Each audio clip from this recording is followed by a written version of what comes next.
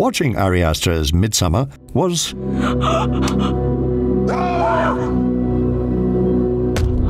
uncomfortable. It has troubling moments.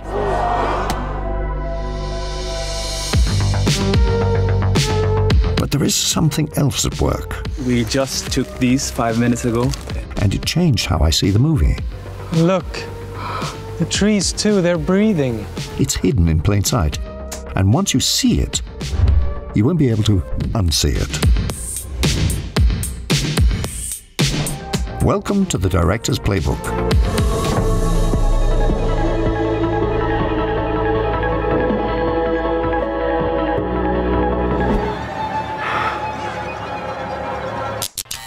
This video may have some graphic content. You've been warned.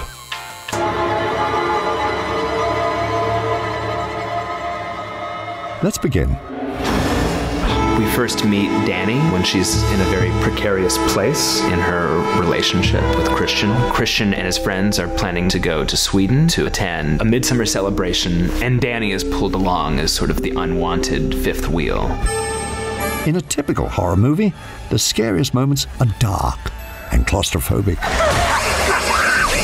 Our anxiety comes from the lurking unknown, hidden in the shadows. Ari Aster threw both of those rules out of the window. His self-described fairy tale is bright, lush, and wide open. Det är dags för mat.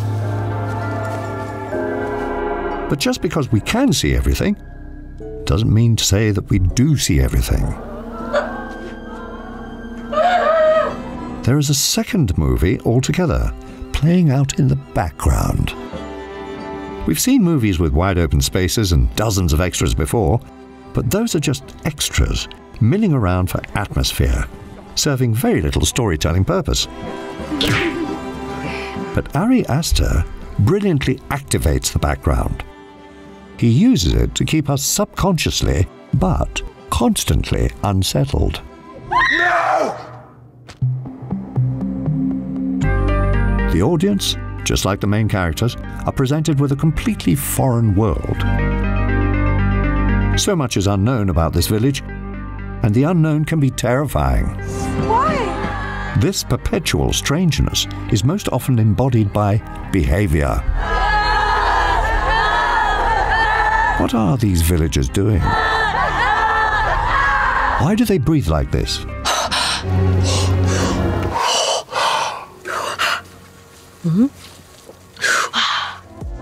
In this moment, we have two stories playing at once. Christian's belated birthday apology to Danny.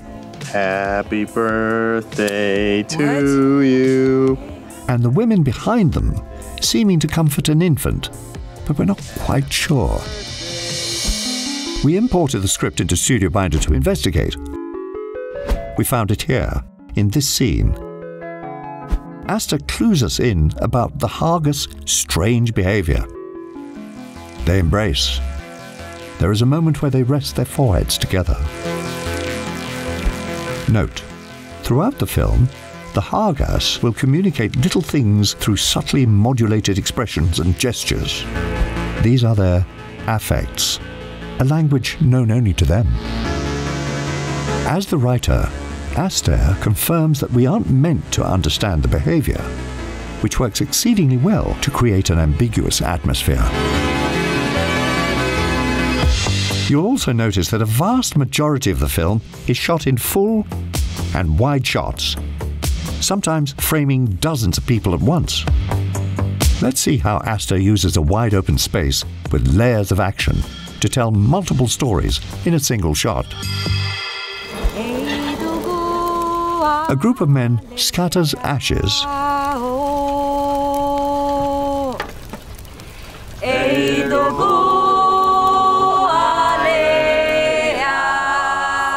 We pull back and pan over to see Mark and Josh walking past a symbolic ritual in which a straw goat is chopped into pieces while others watch.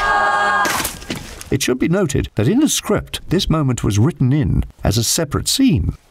We can only guess why they chose to include this as a background action instead, but we can see the result.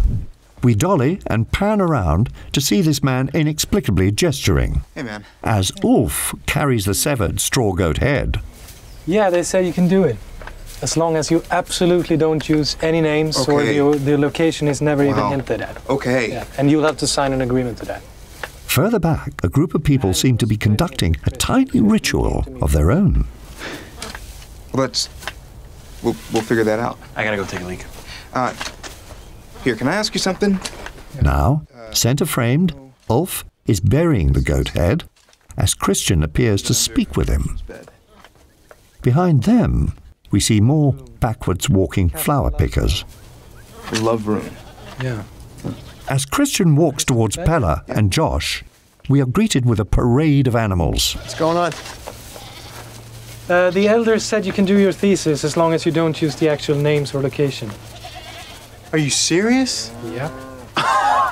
Meanwhile, Mats watches their conversation and prepares what looks like a powder with a black mortar and pestle. Told him I'm totally fine. Breathe in Perhaps the same concoction he gives Christian later.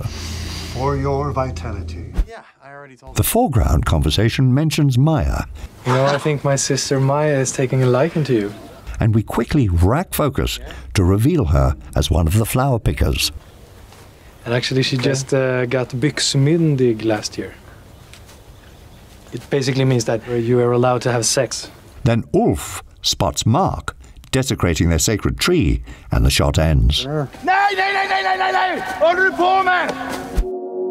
In this single shot, we saw a total of 10 background elements. We aren't meant to be paying attention to any of those elements, but they're there, working on an almost subconscious level. So what are we supposed to learn from Ari Aster? In so many movies, the background is just the background, and extras are just extras. We've been trained to ignore them. Aster used that training against us. He created an idyllic landscape full of bright light and colors, but juxtaposes that with disquieting ambiguity, creating an unnerving viewing experience like no other. The next time you open up Studio Binder's shot listing app, give some extra thought to the background. There are many more Easter eggs hidden throughout Midsommar. What are your favorite scenes and what can we learn from them? Tell us what you found in the comments. I just really need to not be here right now. Just take some time to yourself, okay? Here at Studio Binder, we believe in community. We welcome all newcomers. So subscribe, ring the bell, join us, and you'll feel like you've been crowned the May Queen. It's a bear. It's a bear. It's a bear. It's a bear. It's a bear. It's a bear. It's a bear. It's a bear. It's a bear. It's a bear. It's a bear in a cage. In the cage is a bear. What's he doing in there? Locked inside, no room to play. On this lovely summer day. It's a bear. It's a bear. It's a bear. It's a bear. It's a bear.